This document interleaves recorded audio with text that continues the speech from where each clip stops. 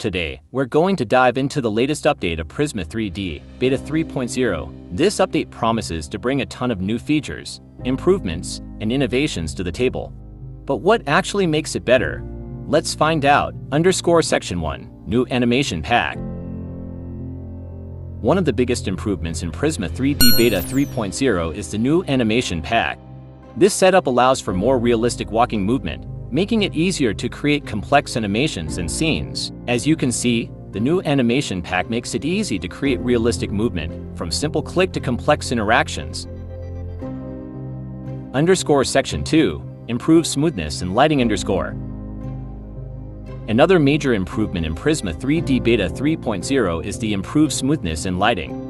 This update brings in new smoothing tools that produces stunning smooth for low poly models, making it easier to create professional-looking scenes. As you can see, the improved smoothness and lighting make a huge difference in the quality of the final render and the aspects of using skylight and setting accurate real-world time for your scene.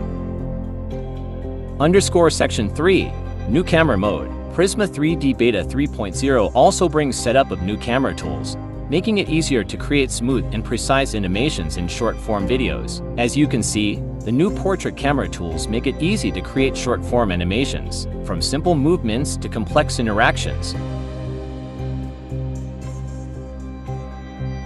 Section 4. Other improvements. In addition to the new Prisma 3D 3.0, enable audio import, and normal map texture tools, Prisma 3D Beta 3.0 also brings a ton of other improvements, including improved performance, new materials and textures, and more.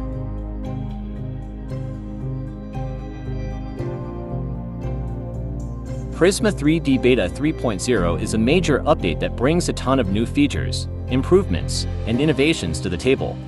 Whether you're a beginner or an experienced 3D artist, this update has something for everyone.